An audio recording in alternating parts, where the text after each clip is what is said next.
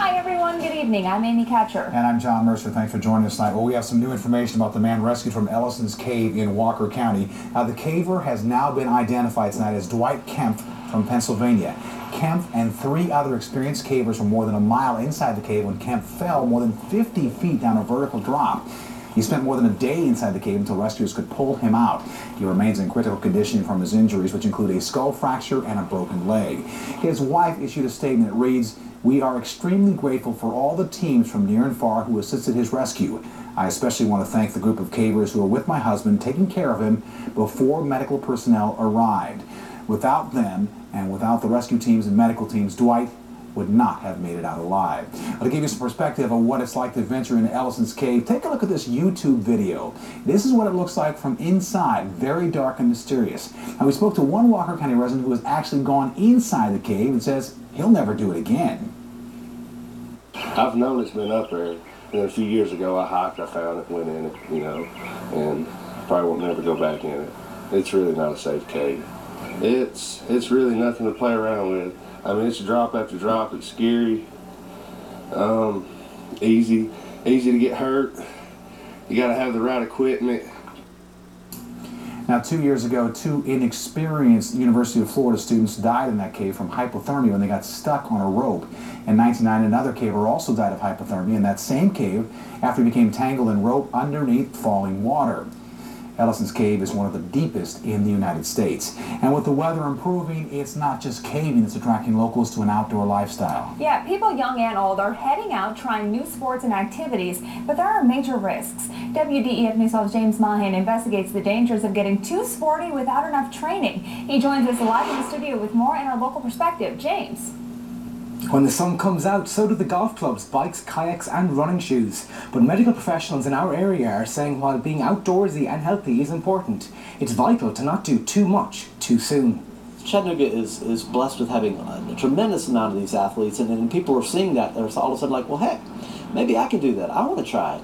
It is trying too much too quickly that the most damage can be done. If you've been sitting on the couch for a while, you're trying to relive those high school days or those middle school days when I used to jump trash cans on the bikes, maybe you want to start at the Riverwalk.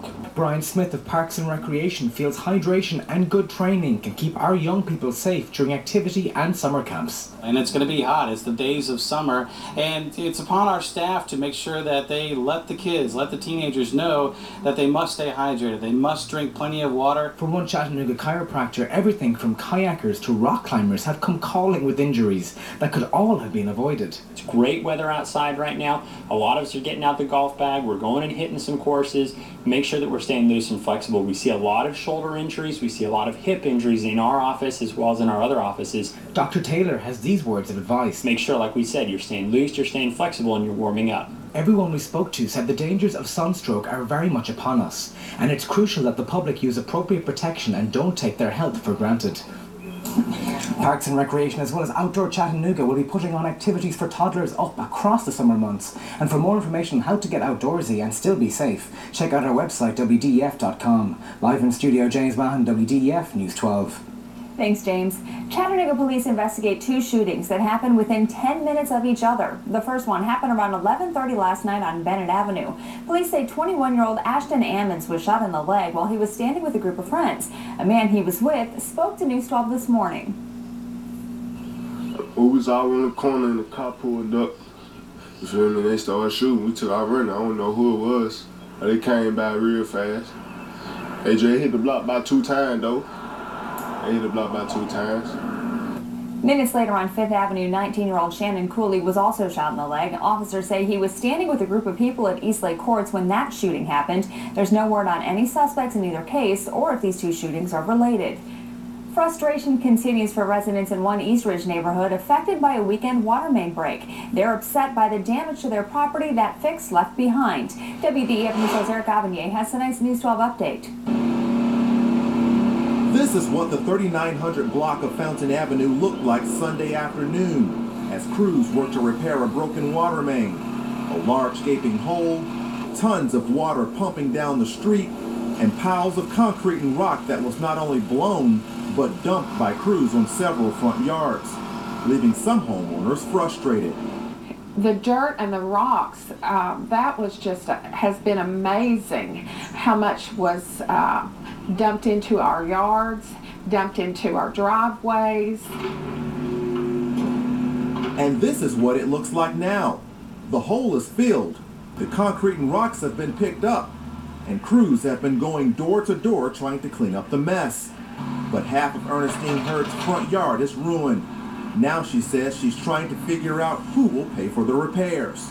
I've got to call into the insurance company right now, and it's not really clear who's going to cover what. But help is on the way. A Tennessee American Water representative tells WDEF that homeowners who receive damages as a result of the water main break or the piles of debris on their property will be taken care of. We're told the company will even go as far as to fully restore this front yard. In East Ridge, Eric Avignon, WDEF News 12. Officials still don't know what caused that water main to break.